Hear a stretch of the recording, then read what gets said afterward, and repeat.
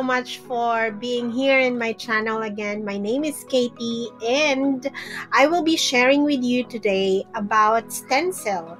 I started using Stencil many months ago, but I have not purchased any of the monthly plans and all that. And then just recently, I was able to avail of the lifetime plan that I got from AppSumo for Stencil. So I feel like right now this is the best time to talk about it because I have used it for quite some time already, and I have already explored the tool as well, and I am now capable of sharing some information about it with you guys. So today, I will not be sharing the nitty-gritty about the tool yet because I just want to whet your appetite a bit about this tool. So I'm just going to share with you one of the features that really sold me on finally getting a premium plan for this account.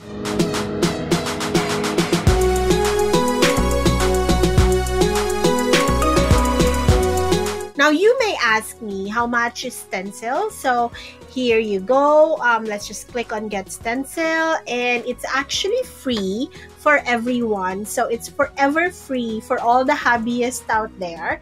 And in your free account, you will be able to create up to 10 images per month, and you have limited photo access. You will have limited icons as well, and you can keep up to 10 favorites. Now, if you want to be an image master and you want to get the pro plan, you will have to pay $9 per month, which you have to pay annually. So that means $9 times 12 months. So with that plan, you are able to create up to 50 images per month.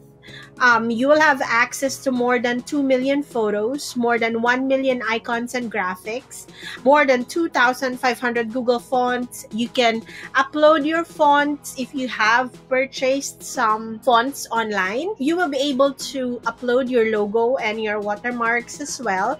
And you can keep up to 100 favorites. You will have 700 plus amazing templates. You will have Instagram, SMS, 25 of that for every month, and of course you will have premium support. And if you pay, you will also have a 7-day money back guarantee. But I can tell you right now, I don't think you are gonna request for refund because you will be enjoying Stencil as soon as you try to use it already.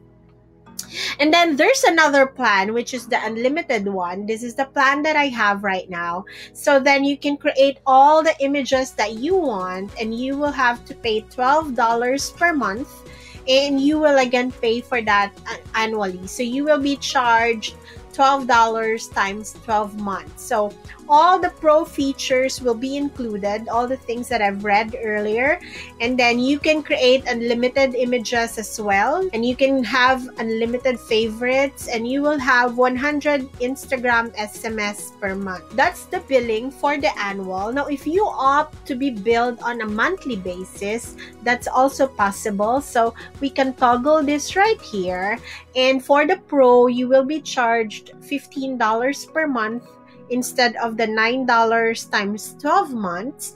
And for the unlimited, that's $20 per month instead of the $12 times 12 months. What we are going to discuss today will be how to create code cards using Stencil. Now, I'm not gonna discuss with you right now the different parts of Stencil because I will be creating a new video, which is an introduction to Stencil. And then for today, our topic will just be concentrating on how to create code cards. All right, so I'm so excited to do that with you guys because I tell you, you will really like it because it's super easy to create it. So code cards, where is it used? It's actually used most on social media, particularly using Instagram and or Facebook. Here, these are the things. This is your kind of your mission control, where you can find the photos, icons, templates, quotes, uploads, logos, saved images. Okay, so you may have noticed, why is there a quotes option right there? Can you save your quotes? actually, you don't have to. Before, what I do when I create quote cards is I spend some time researching on what quote to use from outside sources like Google, like Pinterest, or maybe even scrolling on Instagram if I wanted to use a quote that is applicable for the photo that I've created or for the layout or design that I want to use. But with Stencil, you don't have to do that anymore. Eliminate that part of the equation, because what you will do is I'm going to show you and you will be floored and you will love it. And I think this will be one of your favorite Stencil features from now on. All right, so what you need to do is first to make sure that you choose the right dimensions for your design. So say for example, we will be using a design for Instagram. You need to click here and then look for Instagram photo. So for Stencil, the default dimension for Instagram photo is 1080 by 1080 pixels. Now you can also use custom dimension if you want to. Feel free to do that. Just click on set. Alright, now we have a square document, which is the document for Instagram accounts, right? Alright, now we can click on, let's choose maybe this heart photo. Alright, but let's scroll a bit and see if there are some more photos down here that we can use. Alright, I think this is more appropriate for the quote that I'm thinking. Alright, so there you go. And automatically, there would also be a text box that will appear, and we don't need it at this point because we will be using a quote from Stencil, from the quotes database. Okay, so I'm just going to delete this by pressing here, and then I'm going to the quotes menu, and then here in the search 100,000+ quotes, I'm gonna type love. Let me just scroll and see which quote will be applicable for a photo. Alright, alright, here you go. It says, love is how you stay alive even after you are gone. So I like this quote. And then automatically, it will go in the middle of your photo. So what I'm gonna do is I'm going to resize that just by dragging. And then I'm going to transfer that right here. And if you want to change the font, you can do so by clicking here. Alright, let's say we want this font, and then I will change the color. By the way, you can also change the text size by adjusting here. And then I'm going to change the text color to white so that it's more obvious. And I'm going to change this as well to white so that it will be visible. Okay, so there you go. That's how quick and easy you can create a quote card using Stencil. Now let's try another photo. I'm just going to save this one. And again, I'm going to create a new image. All right, and I'm going to go to photos and say we wanted a photo of a galaxy. I'm just going to type galaxy. And there you go. We'll have so much photos of the galaxy. And let me pick this one. Just click it and it will go to your file automatically. And then we are gonna go back to quotes again and type galaxy. Let's see if there are quotes associated with galaxy. Or maybe we can choose dreams or ambitions. I can't make up my mind. I'm sorry.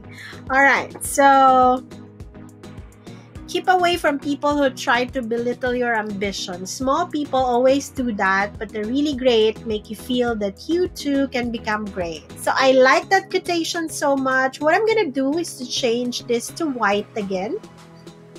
Alright, or another option that you can try is to keep it in black, but put a background color. So let's try to change the color to black again. Let's see if the background color can make it can make the text pop.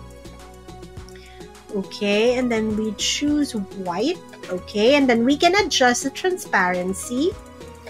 All right, there you go. And I think I'm going to make this smaller.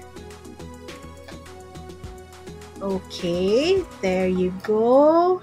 And then what we can do is to change the Mark Twain, the author of this quotation, to white so it's more obvious. Okay, there you go. So that's how quick and easy it is to create quote cards using Stencil.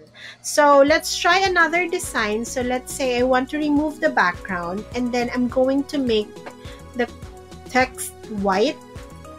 Okay, so this is another option that you can do for your quote cards. So there you go. If you have any questions about how to create quote cards using Stencil, please leave a comment on the comments box below, and I'm going to leave the link to Stencil as well on the description box, so you can just click that. I hope you try creating quote cards using Stencil. Let me know your feedback. I would love to hear it. And if you post your quote cards as well, if you want to tag me, please go ahead. I would love to see your quotes.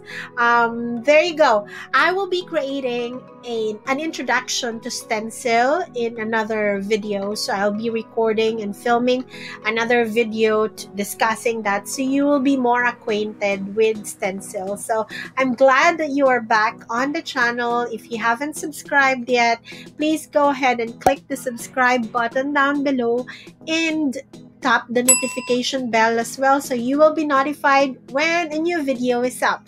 Thank you again for visiting my channel. You have a great day or great night wherever you are. Goodbye now.